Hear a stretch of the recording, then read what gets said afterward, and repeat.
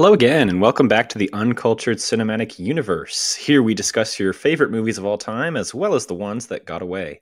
We look at classic and iconic films from two perspectives, that of the diehard fan, and that of the uncultured who's never seen it before, until now. Right now. We're your hosts, Justin and Joe, here to act as your guides, playing part as both the fellow enthusiast and the ignorant and uncultured. Special announcement for this episode, Justin. Yeah. As of now, you can find us on YouTube, Spotify, and Apple Podcasts, all That's true. under the name Uncultured Cinematic Universe. So yes, look it baby. up. I don't know how you're listening to us right now if you're not already on one of those three. Today we are nearing the end of September, about to enter that most spookiest of months. And to celebrate that, we'll be throwing the third switch and talking about the 1974 film Young Frankenstein. Oh man, Joe, I can't wait. This is my season. Yes. It is the season of the witch, and I am said witch. So First time I ever met you, I clocked you as a Halloween bro. Really? Good. Yeah. I'm glad I was able to portray that, out into the world as accurately as possible. So yeah, so I'm so glad we're doing this, starting the season, the spooky season with the classic, which is something I've never seen before. I'd always wanted to, and we'll talk about it later. How like I,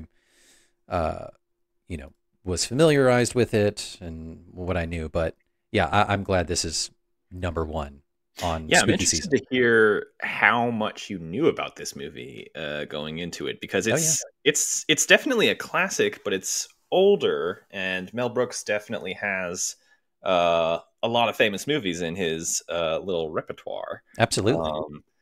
So let's talk first impressions. What did you think of Young Frankenstein? I thought it was fun. It was really fun. So I'm familiar with Mel Brooks and his work, so I knew what kind of movie I was in for, but I didn't know to the extent that this is a capital P parody movie. And so like this is not Mel Brooks. Well, it is Mel Brooks going off the rails, but it's also like touching on the 1930s movie, the original Frankenstein movie. There's like 5 of them in the 1930s and 1940s that he's all parodying, which is great. And I had no idea that's what it was. So it was a visual treat. It was more like legit a horror movie to me in some aspects, with really good hard hitting comedy throughout. And then of course by the time you get to the latter half, the silly wheels come off the wagon. It just goes wacky. Yeah, this is kind of part of a trifecta of Mel Brooks movies that I grew up with. So I've never seen Blazing Saddles to this day, which is kind of like one of his better known ones. But growing up, we didn't have like cable TV, so we just watched a lot of like movies and DVDs and stuff from the library. Yeah. And our library in our small mountain town up in Blairsville kind of stocked a lot I like 70s and 80s comedy movies. So that's really specific. Where I know it's where I had a lot of my background just growing up in the types of movies that we watch. So we saw other Mel Brooks films. We watched the Pink Panther movies a lot. Did you ever see any of those with Peter Sellers? Not that one. I did see the one with that they redid in the 90s. The Steve Martin. Yeah. That's yeah. So my history with Mel Brooks is like when he's like really leaning heavily into the parody films. So he starts out with stuff like Blazing Saddles, and this is actually this Young Frankenstein movie is actually in the same year as Blazing Saddles. right. So we watched Young Frankenstein. It's probably the more kid appropriate one of the two. Is it? I'd beg to differ. And then we also watched we owned, I'm pretty sure, Spaceballs and Robin Hood Men in Tights. So those were like the three Yeah, big Mel Brooks movies that we grew up on. that's awesome. All of which are very specifically parodies of Yeah, other movies.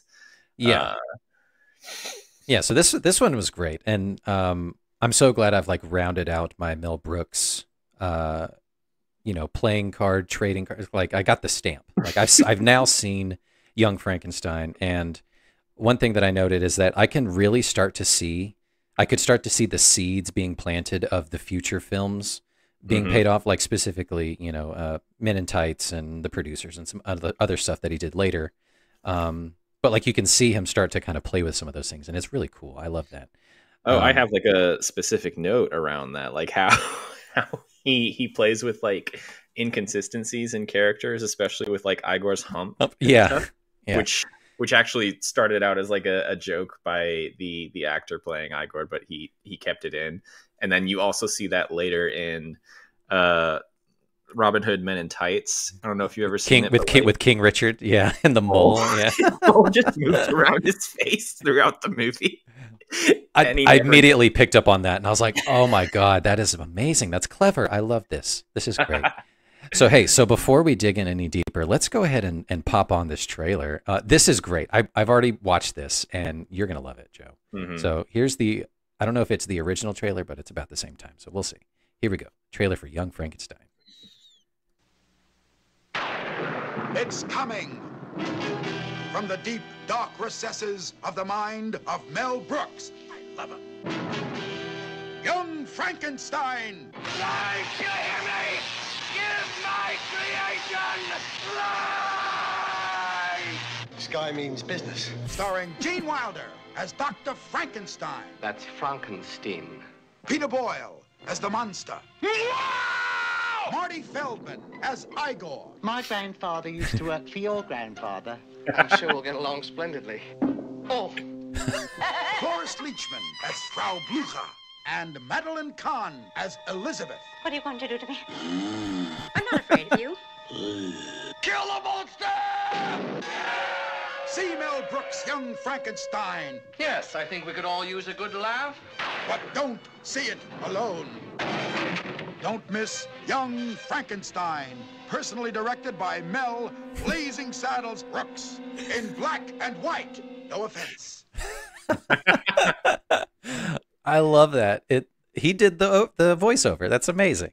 So you can already tell from the trailer that they're trying to kind of pay homage to some of these older black and white horror films, and he throws in the Blazing Saddles bit. Like I said, like Blazing Saddles released like 9 months before this film, Right, yeah. and I think Gene Wilder is actually in that movie, Mhm. and apparently he and Gene Wilder just like got together in a hotel for a bit and just started writing the screenplay for this one. I love Just because they were both interested in it. And it's kind of crazy because like when you think of Gene Wilder, he's obviously the standout for me in this film. He's one of the things that I think of most when I think of this movie. that. Yeah. And this is actually like just based off of my own movie watching history. This is the Gene Wilder performance that I think of most when I think of him. Whereas a lot of people would think of obviously like Willy Wonka, right? Yep, that's me. Yeah, that's my cornerstone of Gene Wilder. He is Willy Wonka to me. So seeing him in Blazing Saddles and Young Frankenstein, like now I can a more complete picture.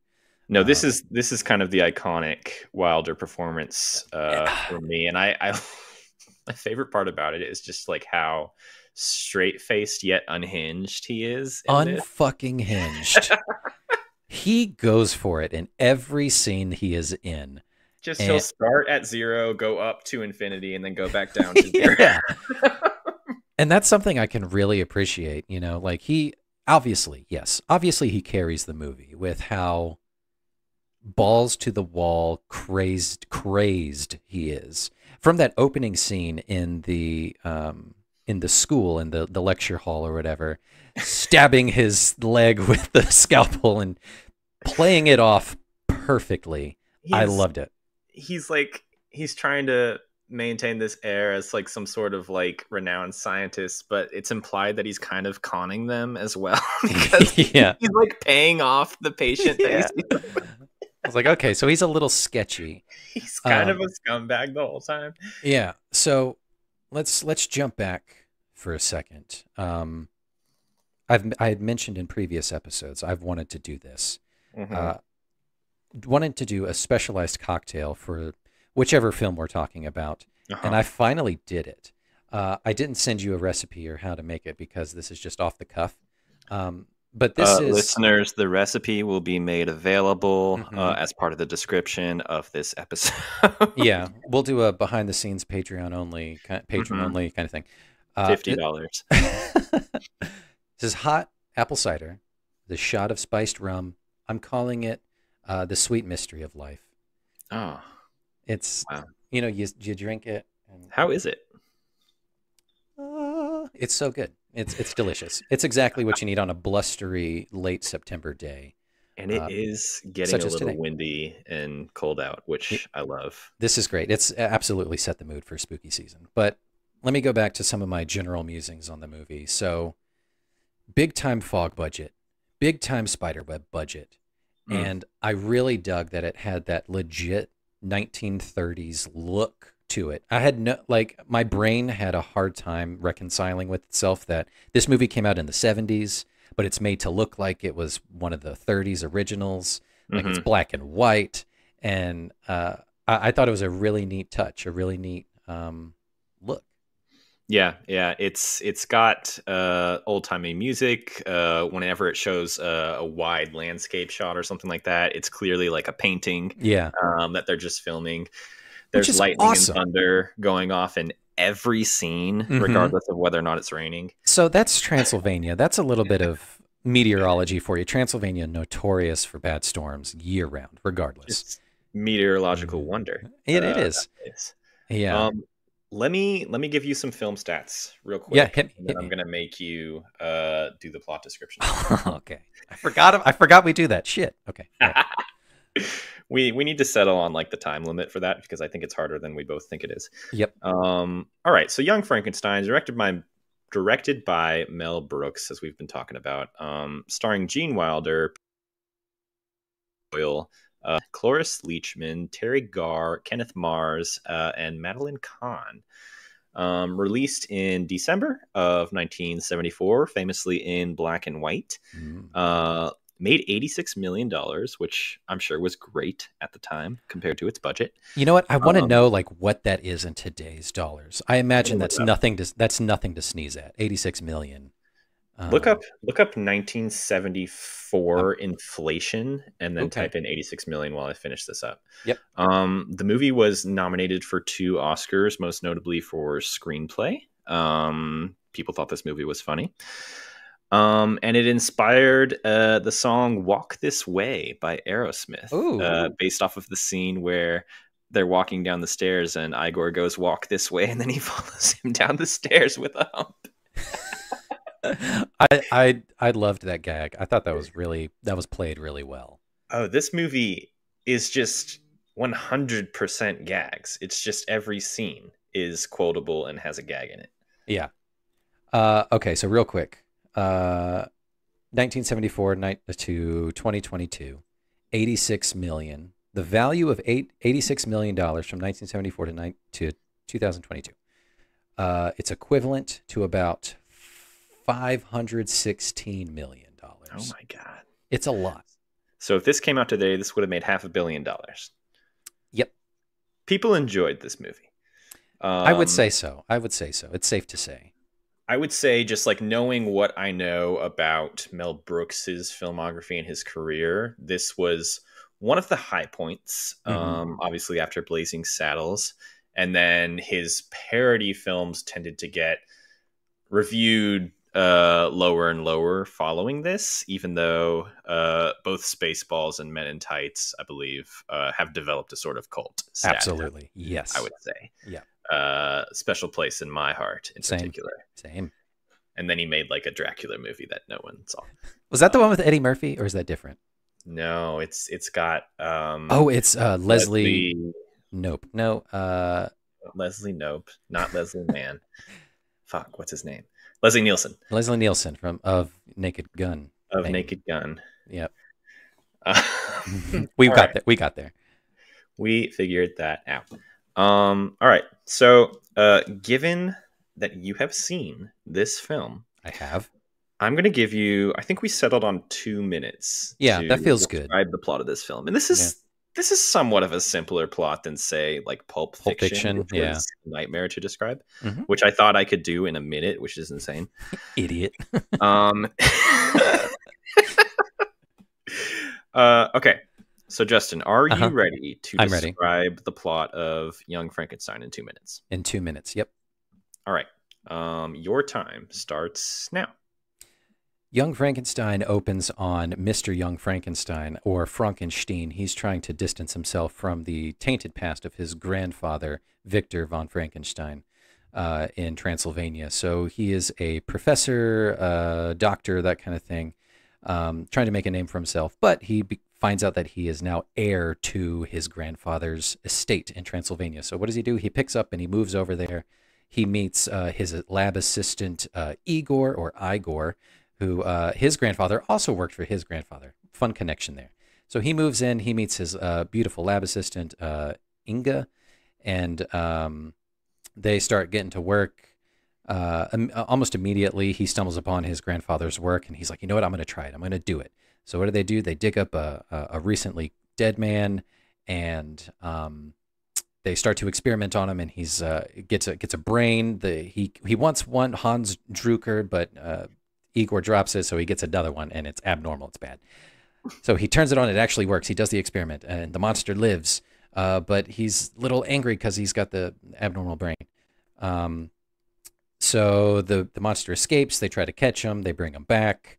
Then the villagers catch wind, and then they're like, we need to go make sure that he's not doing experiments. But he is doing experiments. The monster escapes again. He meets Gene Hackman in the woods. And then they capture him again. Then he says, I need to show this off to my fellow colleagues, and they do a song and dance number, but then someone makes the monster mad. He gets caught. They break him out. He comes back home. He transfers his consciousness into the monster's consciousness to quell his rage. And then he also gets his dick in the end, I think, or something like that. They trade dicks. And everyone lives happily ever after. The end. Young Frankenstein. It's very confusing what happened at the end, dick-wise. Yeah, you were able to summarize that plot rather concisely, but we are no longer friends because you managed to do it without mentioning Madeline Kahn at all. She was thrown in there. Standout performances of this film. She was thrown in. Yeah, so I love that you touched on in your plot description the scene with the brain, because that's actually one of my favorite scenes in the film. Is Igor is tasked with going to find first of all, Transylvania apparently has like a brain lab in their town square where you can basically just like go in and steal a brain. So he's supposed to go and find this like dead genius's brain. He drops it. It's scattered across the floor. Then he panics and picks just abnormal brain. It's an abnormal brain that's labeled like "do not use." My favorite part of that scene is the beginning, because they come to the door where he breaks in, and it's like all drop-offs must be made by 5 p.m. Any drop-offs, please drop brain in Dropbox. It's so funny. It's so weird. And then, I mean, obviously the brain goes into the monster, and he realizes. And so Gene Wilder takes him aside, and he's like, Igor, just a quick question for you. What brain ended up in there? And then the classic line of Abby something. Abby something. Abby something. Abby normal. Abby normal. You telling me I put an abnormal brain? Oh, a classic Gene Wilder freak out. Yeah, very good plot description, though. Thank you. Yeah, I think 2 minutes was the perfect amount of time. It really was. Because like you said, this movie is pretty linear, pretty straightforward. It's old fashioned in that way. It's very much like an old fashioned plot structure. Yeah, I thought we arrived in Transylvania rather quickly. There wasn't too much explanation or too much like quelling on his end to be like, should I go? Am I a Frankenstein? Am I not gonna do that? But it's just like the guy gives him his thing from his grandfather's estate, and he's just like, well, I guess I'm going. And he just goes, which is fine because it just for plot's sake, time's sake, because this movie's like a tight hour and a half or whatever, and it moved it along. And I guess I didn't really need it, but yeah, overall, I thought it was fun. I want to talk about the cast specifically. So obviously, we mentioned that Gene Wilder definitely is the standout. Is he wearing eyeliner? Is he wearing mascara? Probably, but damn it, he looks good doing it. His hair is insane. What's going on there? Is it gray? Is it just frizzy blonde? Who knows? Yeah. Peter Boyle as the monster. Everyone knows him as Everyone Loves Raymond. That's my only touch point to that man. So I knew he was on Everyone Loves Raymond, but I've never actually seen him in that. I've never seen Everyone Loves Raymond. Who is he on Everyone Loves Raymond? He's like the dad. Yeah, I think he's his dad. Ray Romano's dad. Yeah. So he has that Raymond money. He's got that. Well, he's dead, but he had that Raymond money. R.I.P. And probably the Young Frankenstein money, among other things. But he was a great monster. The zipper on the neck. I did notice that this time around. Yeah, killed me. I was like, "What is?" Ryan like nudges me. She's like, "What? Why the zipper? What's it zipping in? Why?" It's so good. Okay, so this is my main MVP. Is not Gene Wilder. And I know that is a controversial statement to say. My MVP of this whole movie is Marty Feldman. Oh, yeah. Igor. Incredible fourth wall breaks. He gets all the good jokes. The physical comedy is just perfectly executed.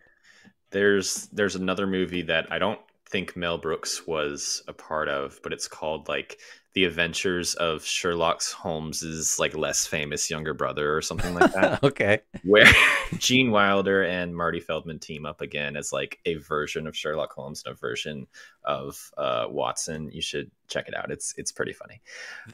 They were a great combination, I gotta say. In terms of just cinematic history, those two played off each other so well. I would agree. I think from what I've read, this movie was a lot of improvisation on the actors' parts. Even before it was like a hot thing to do in the movie biz of just improvising lines. I love that. This is like probably pre-SNL even. Yeah, this is 74. When was 74? Like Steve Martin and all? It was around the 70s, I think. Maybe. I don't know. I'm not versed in that. But, okay, so, yes, Marty Feldman, Igor, MVP. My close second, again, is not Gene Wilder. Close second is whoever played Inspector Kemp. I'm so glad you said that. So that guy was amazing. That guy's name is Kenneth Mars. The only other thing I've ever seen him in, I'm sure he's been in a lot of stuff. He's probably like a prolific comedic actor. Did you ever watch like Malcolm in the Middle in full? Not in full, but I'm familiar with the show. So there's a couple seasons towards the end of that show where the older brother, he's out of military school and he goes to work on a ranch out west. And it's that guy who runs it, the guy who plays the inspector. Whoa. And he has this like insane German accent the entire time. Is it the same character? That's amazing. It'll switch the story to out west where it's him and the older brother. It's kind of hilarious. But yeah, like all of his gags were incredible. They didn't explain it, and they didn't have to until the very end. But like his wooden arm thing was amazing. The monocle over eye patch, like genius touch. It's such a great last line where his arm just falls off and he just goes, "Oh shit!" To the woodyard or whatever it was. Like it's so good. All of his lines were great. Anytime he got like overly passionate and he just got way too German, and everyone was just like, "What?" I wrote it down. Here's it. Yeah, anytime he had to repeat himself was just so good. It's just following in his grandfather's footsteps. Footsteps. So good. I loved it. But yeah, he was my number 2. And then number 3, Gene Wilder. Gene Wilder's great. Yeah. Yeah, Madeline Kahn is up there for me, but I think this was just our first taste into Madeline Kahn comedic culture growing up. Really? I don't know if you've seen her in other movies. She is amazing in movies like Paper Moon, which is another black and white one. But also, did you see the movie Clue from the 80s? Are you familiar? Yeah, yes. So she plays Okay. Mrs. White in that one with the flames monologue. She's great, and I think she's also in Blazing Saddles. And then, so Frau Blücher, Cloris Leachman, yes. Cloris Leachman, also from Malcolm in the Middle. I'm making a lot of Malcolm in the Middle connections. Is this Malcolm talk? Should we establish a new segment called Malcolm talk? Malcolm. Yeah. Talking Malcolm. Yeah. Connect whatever movie we're talking about. We can as much as we can to Malcolm in the Middle. Yes. It's a great show. I think she's great in this.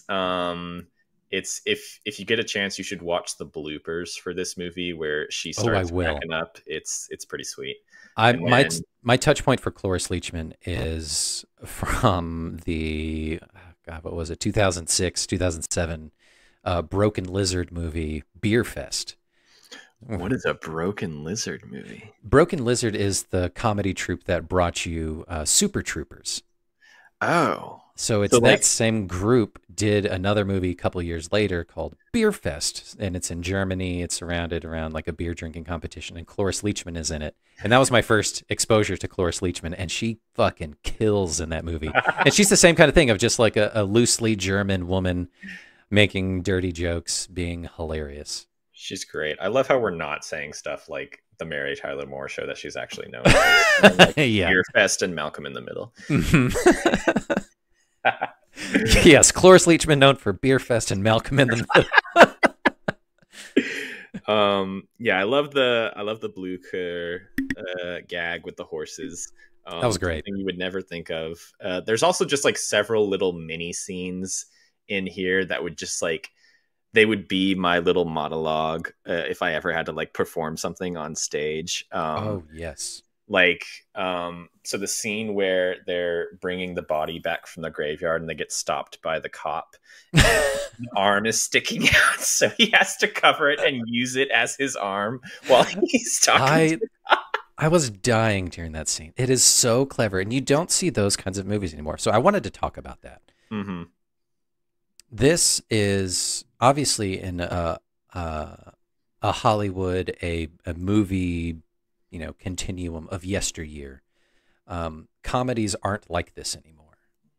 They are not played in the pocket as much as this is. Mm-hmm. They're usually played for cheap laughs or for something that can easily get dated, whereas this is, can live on years later and still leave people in stitches. Yeah, it's a 70s movie throwing back to the 30s, and everything is so heightened that it's lived on through the decades. And I love that. And I hate that, Hollywood's kind of like lost that. Comedy is now kind of just baked into whatever other major genre. Mm-hmm. It is like, it's hard to make a good comedy. And I don't know if I've ever seen one in recent years of just like a full stop comedy or parody or anything like that in a long time. Yeah, we definitely don't have as many like mainstream parody movies. And I also feel like you couldn't really make a comedy successful these days without like some sort of music element in it, which this film like doesn't really have. This film just has like a very classical score going on in the background, and like classic horror almost. Mm-hmm. And then obviously like the violin theme that kind of recurs throughout. Yeah. And then a fun little sign of its times is the slightly uncomfortable amount of borderline sexual assault in this movie. Yeah. Oh man, I saw that scene coming, and I was hoping they were going to divert, but nope, they kept it in there. Yeah,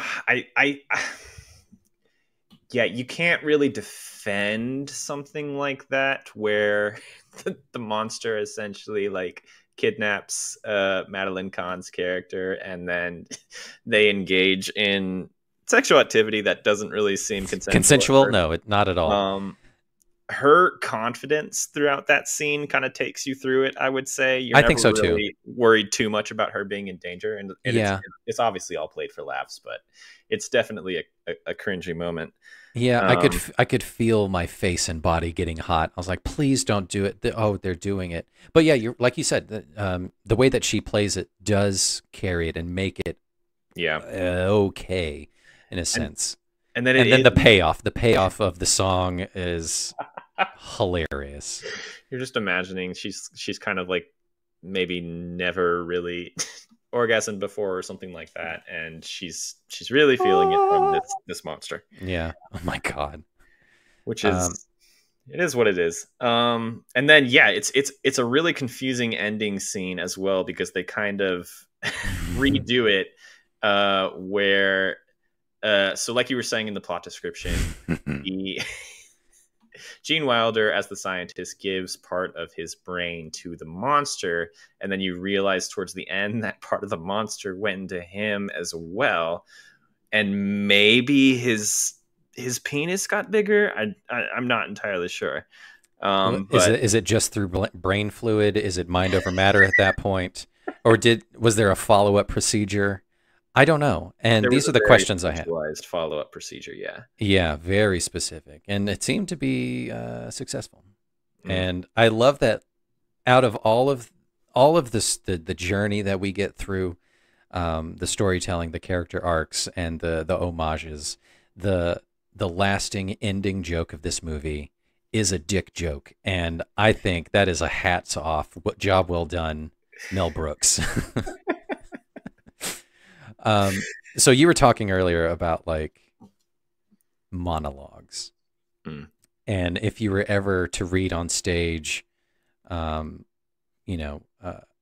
a part, when I was watching the monologue Gene Wilder does, the ascension scene when he's plugging up the monster and they're going up, that scene, like for some reason, like I was just like, this is fucking awesome. This is really rad. Shakespearean at some point. It's so good. I wrote it all down and I want to recite it for you. I'm not going to get like hyper into it, but just like we'll break it down line by line. So, from that fateful day when stinking bits of slime first crawled from the sea and shouted to the cold stars, "I am man." That's awesome. First of all, I was like, okay. I'm waiting for jokes the whole time that he's doing this, and not one happens, and I'm just like, okay, I'm still in the moment.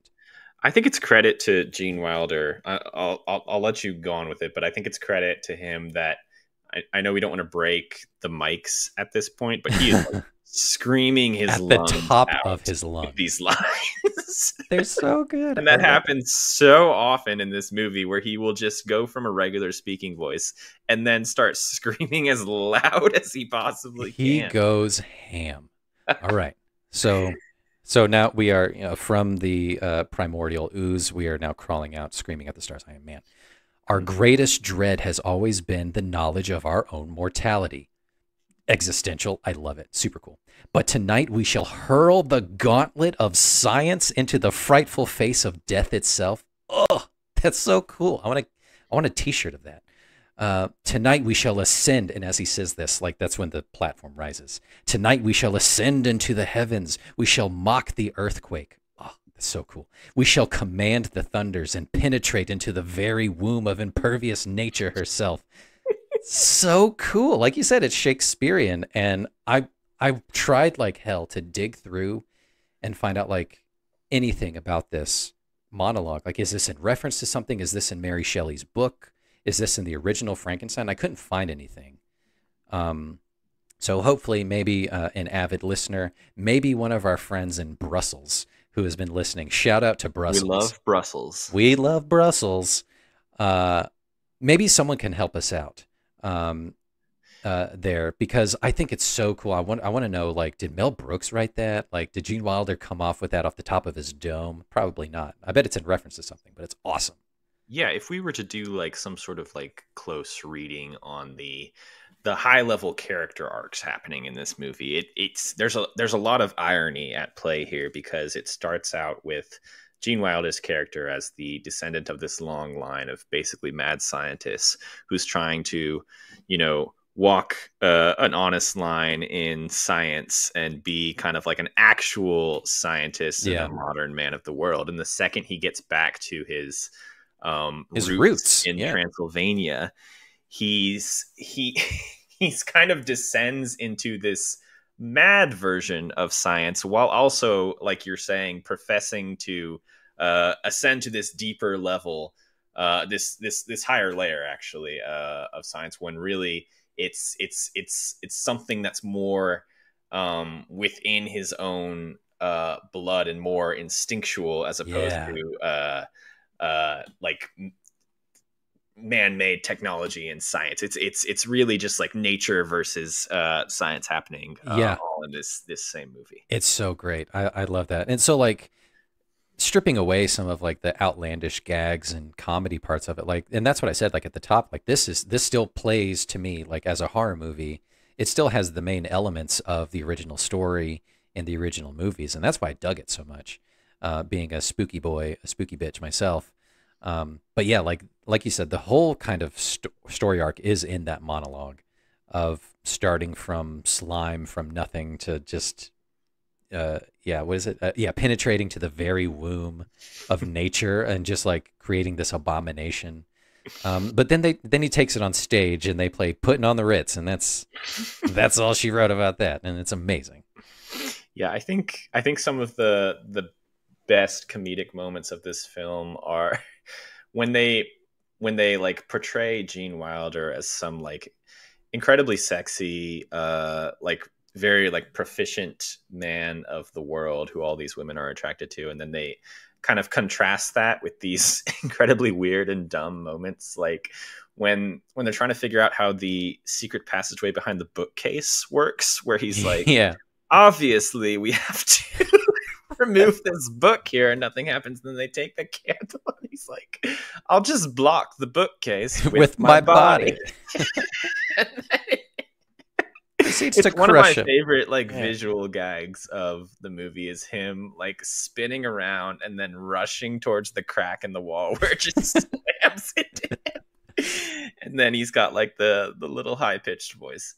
It's great. It's great. You've seen that kind of stuff emulated by modern comedians, Jim Carrey and other physical comedians try to capture that same kind of honesty. And it's hard to. I think it's hard to. Yeah. The Jim Carrey movies are probably closer to a modern version of this, I would say. But again, when we come to Christmas season and we, inevitably, maybe we'll talk about The Grinch. I don't know. We'll find some sucker who hasn't seen it. But it's a similar kind of thing of just like letting the actor go ham and just going bananas on screen. Yeah, there's a certain like earnestness to this movie, and Marty Feldman's character Igor kind of breaks the fourth wall at certain points. So there's kind of a wink at the camera, but you get a lot more of that, I would say, in modern comedies where they don't want to be too serious about how comedic they're being. Yeah, I thought this struck that nice balance. But yeah, I would say like if I ever had to perform a one woman one man show, if you want to, yeah, it would be scenes from this movie, stuff like when he's being like choked out by the monster and he all of a sudden has to like do charades to mime out the word sedative, and they start guessing sedative. Like you can't do that. Like that kind of comedy wouldn't play. It wouldn't hit. It would be hard to do. It would be hard to do these days. Again, like I said, it's a lost art. This movie is a good, again, time capsule of a forgotten era of just when comedy could be comedy, and I loved it so much. So talking again about just other scenes that just left me dying. Puttin' on the Ritz was not what I expected. I'd seen some of the imagery of the monster in a top hat. Mm-hmm. And I think it's from one of the posters or whatever, but like they don't go into much detail of like, why is he wearing a top hat? So, you know, he's at like the showcase or whatever, proving that this monster has, you know, autonomy and can move on its own and go backwards and all this kind of stuff. And then it's like, but now we're going to try something different. And they do the number, and you can see Igor like playing the piano just a little bit off to the side. And I was like, I had no idea this was happening, and it killed me. It was so good. Yeah, that I would say that is one of the more iconic scenes from the film, is them putting on the Ritz. Mm-hmm. I almost called this drink "Putting on the Ritz" or just the Ritz, but the sweet mystery of life is better. How's that drink treating you, by the way? Real good. I'm all warm and fuzzy on the inside. Alrighty. Well, yeah. So that's Young Frankenstein. What? I guess coming into this movie, had you seen any of the original like Frankenstein movies? Because I've never really touched on like the ones with Boris Karloff and stuff like that. Yeah, Boris Karloff, Bela Lugosi, Dracula, all that kind of stuff. I unfortunately haven't. I am, you know, kind of a in that regard, a poser spooky bitch. Mm-hmm. They're streaming somewhere. I think they're on Peacock or something like that. So I need to take the time to, you know, educate myself on the, you know, the masters of the yesteryear. Yeah. But no, I haven't. So I didn't catch, and I'm sure I would be able to catch more references and like, oh, that's like a neat musical motif from the original movie. That's kind of clever, or some of the set pieces that kind of, you know, call back to the original. I bet that would be a real interesting payoff.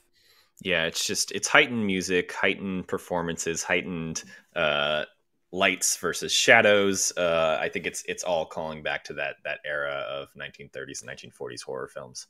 Yeah. So, but what I had seen, and I touched on this earlier, of my touch points to Mel Brooks.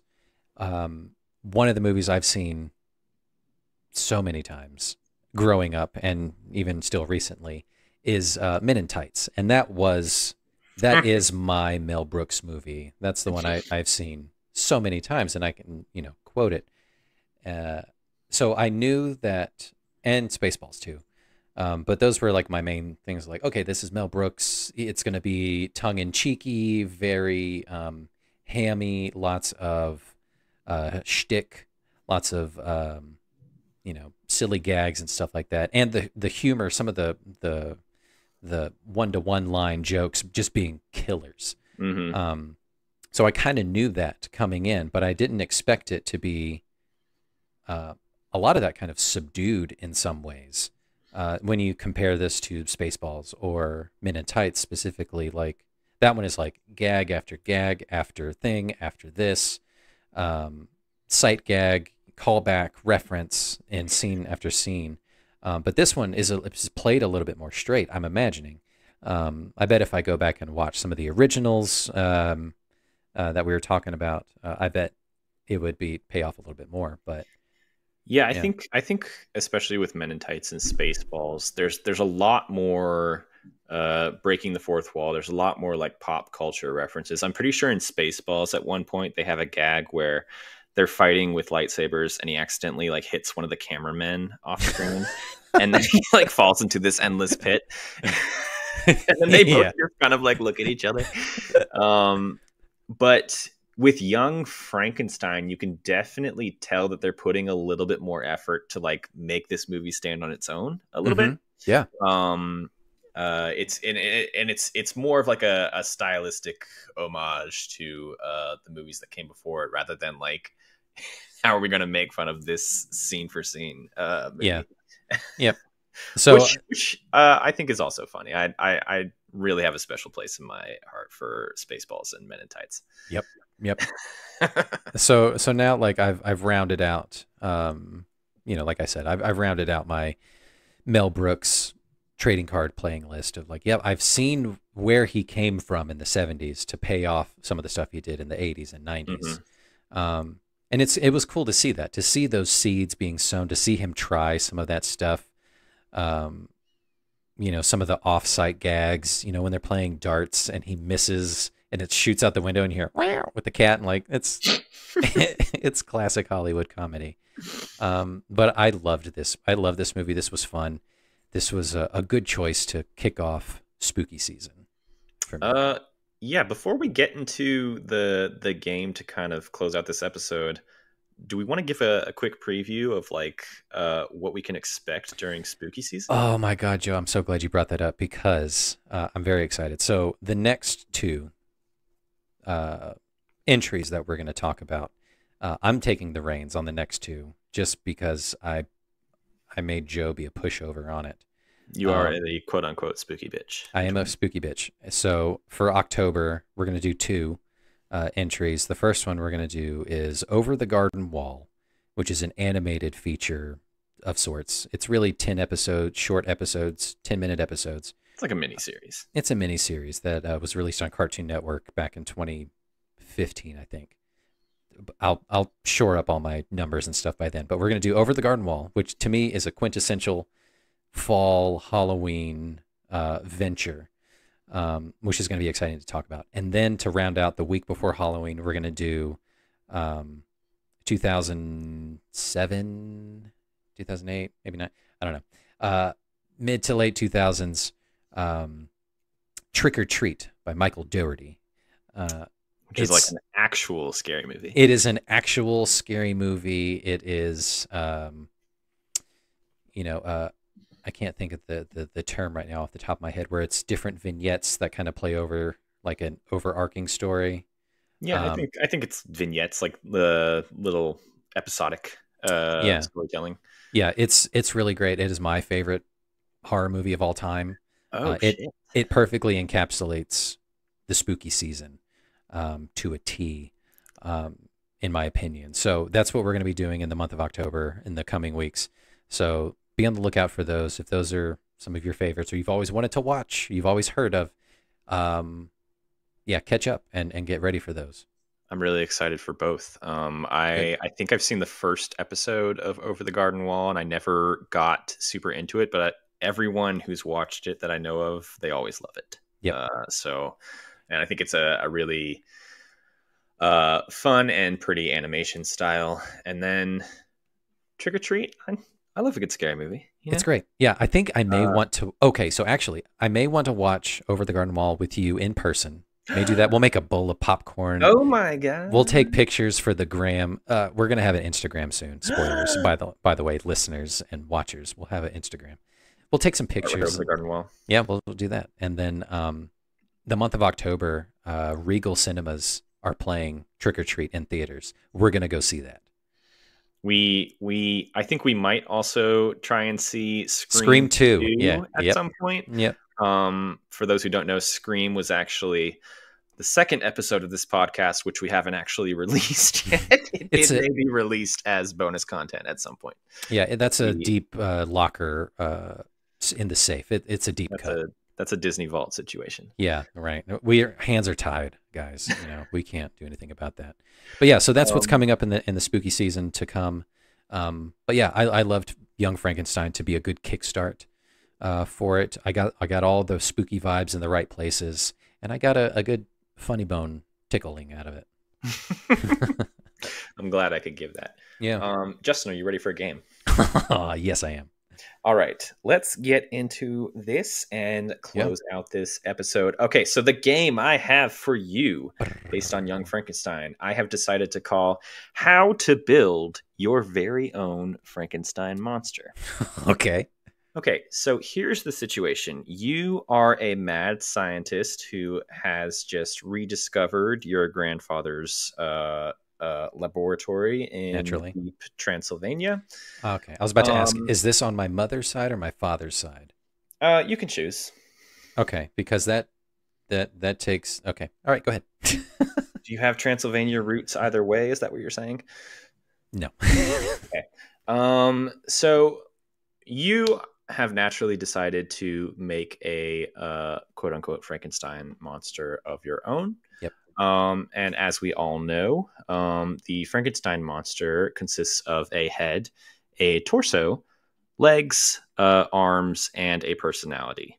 So Okay. those 5 pieces. Do you have that all in your mind? Head, torso, legs, arms, And personality. Uh-huh. Okay, so with that in mind, I'm going to give you 5 famous people named Frank, and you're going to tell me, I think you can already guess, Yeah. which famous person you would use to fill each of those roles. So Great. one guy's legs, one guy's head, one guy's personality, yada, yada. Okay. Do you have the rules? I have the rules. Give me the Franks. Okay, so your Franks are, number 1, Frank Sinatra. Number 2, Frank Ocean. Number 3, Franklin D. Roosevelt. Number 4, Francis Scott Fitzgerald, famously known as F. Scott Fitzgerald, famously the writer of Great Gatsby. And your 5th one is 3-time Academy Award-winning actress Frances McDormand. Justin, tell me how you will build your Frankenstein monster. Great. I have all these here. I'm going to connect the dots, and let's go on hold, and I'll come back after a minute, All right. and we'll talk about it. All right.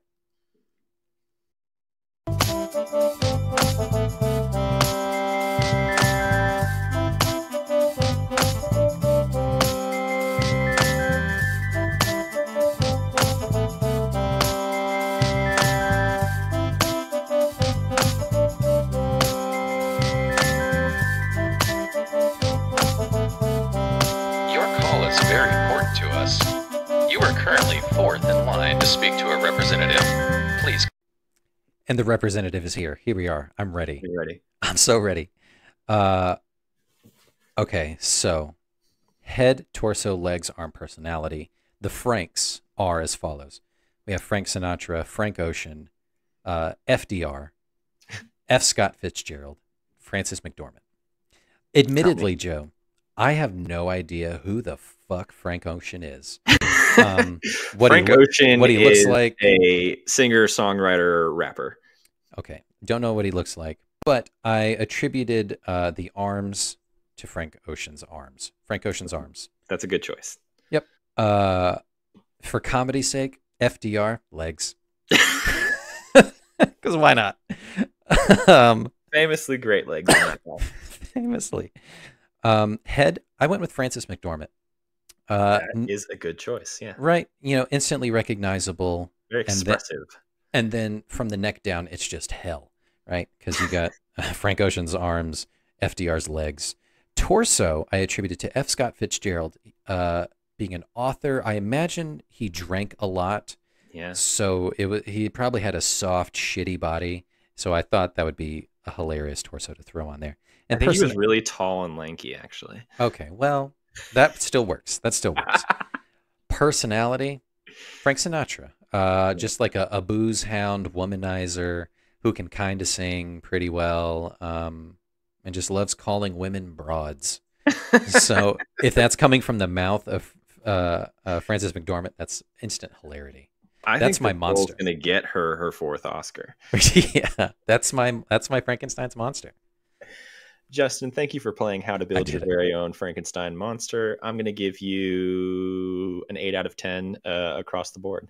Yeah, I may open up Photoshop to make a cursed image.